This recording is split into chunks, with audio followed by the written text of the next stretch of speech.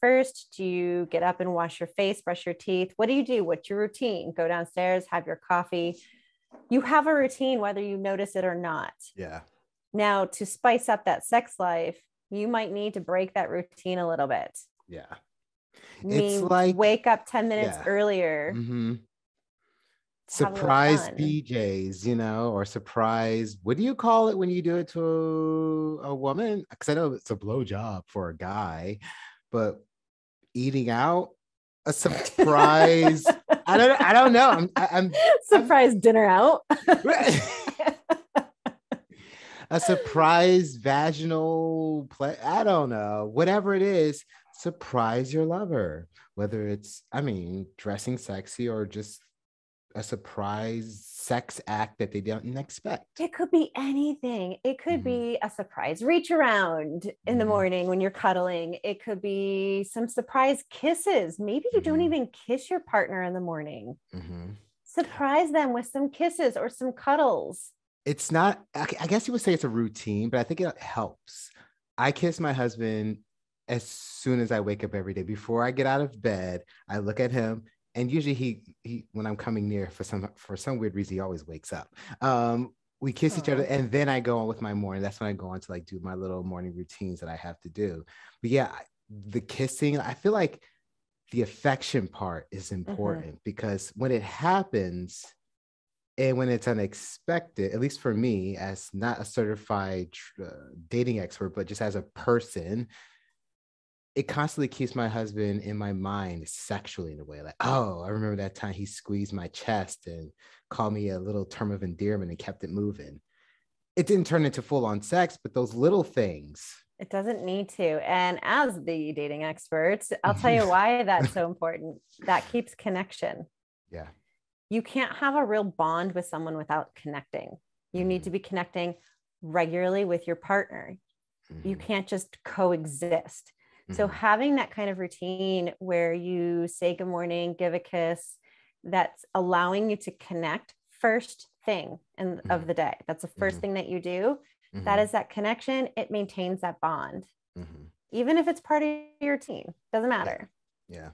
Well, I like it. And I feel like because we do stuff like that, it keeps things a little fresh. Now, I'm not going to lie. Sometimes we do get in our ruts where, either he's stressed out at work or I'm preoccupied with something. You're just not in a sexy mood. And sometimes that can last a while. I feel like that's inevitable, especially the longer you're in a relationship. I think so naturally as humans, we start to take things for granted, yeah, they're naked next to me, but I can see them naked for the next 5-10 years. So I don't need to rush it. So how do we combat those feelings to be able to keep things spicy in our relationship? Right. I see where you're going with that. To be able to see your partner differently rather than constantly looking over, and it's the same body I've seen for the past 12 months, the past 12 years, but it's just same person, same thing. So it's got to happen outside the bedroom.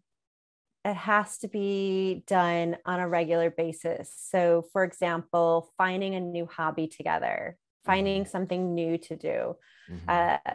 The weekend comes along and you look to see what's going on in your community. Oh, look, honey, there's this new exhibit. Let's go check it out. It's not something that we would normally do, but let's just try something new together. When you're trying something that's new for both of you, it allows you to bond because it's a new experience. You're both a little bit nervous. You're not really sure what to expect. You're the two newbies coming into the situation together. Now, if you're experienced and your partner isn't, you're not at the same level. You want to do things that allow you to be on the same playing level. Trying new experiences that are new for both of you together allows you to connect on a different level. Then what you'll see is that kind of spills into your intimacy, which spills back into the bedroom. And that will actually keep you a little bit spicier because you have these new experiences together. Otherwise, you roll over and you're like, it's the same person, same thing, same day, whatever. Who gives a shit? Exactly. Funny you mention that because I noticed that when we're choosing things to do together, unless it's something we love and we have a membership to it, I tend to shy away from things that we're not doing together for the first time. Even something as simple as a movie. Like if we want to both see a movie, let's say I have a friend that wants to see it because he's a huge fan and I go with him, but my husband also wants to see it. It feels weird doing something that I've already done with my husband. It's always like, I feel like the best situation is where we're both walking into a completely brand new, whether it's a restaurant, a movie, a new theme park adventure, a Yes. road trip. Because there have been places I visited on my own. And when it comes to us planning things, those places are usually off the list because it's like, Yes. it's not something we can both do together for the first time. Huh. Right. Like the movie example. If your friend really wants to see this movie and your husband really wants to see this movie, go for the first time with your husband. See it a second time with the friend. Who Yeah. cares if you're experiencing it for first with a friend? Yeah, I kind of wish I did it the other way, because one night he was sitting and watching the movie that I'm thinking of. I mean, he didn't Oh, get through it because I gave my review of it too soon.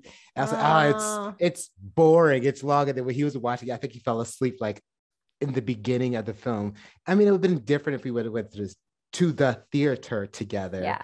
but at home it's a totally different experience. So yeah, I don't regret anything I do with my friends, but I do wish like things that my husband is interested in, I want to do them with him first, because it adds something. Like all those little things, I feel like constantly keep my husband at the forefront of my mind. It's like, oh, we can do this together. And those feelings, like you said, it does flood over into other areas where when I do see him, I do get excited because Mm-hmm. of all the many, many things that we've done together.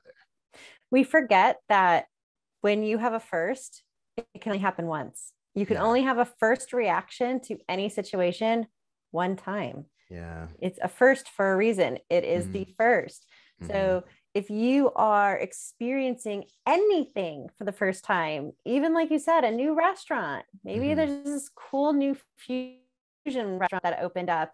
You go with your friend and you experience it there with them first, and you have this crazy experience. And you're like, oh my goodness, this is amazing. Mm-hmm. Honey, let's go to this restaurant together. It's so crazy. And you go together, and then you're watching him have his first, and Mm-hmm. you are experiencing your second, which Mm-hmm. means your excitement's going to be like, oh, Yeah. killed a little bit. And then you'll even start to try to wish they recognize certain things that you saw the first time. So instead of you Yes. like being fully engaged in the experience, you're like, oh, but wait, they're about to do this thing. You need to pay attention. Then it kind of like, uh, Versus you experiencing it for the first time together and having that mm-hmm, shared excitement of, oh my God, that was crazy. Did you mm-hmm, see that? I know. Did mm-hmm, you taste this? Like mm-hmm, that excitement of, mm-hmm.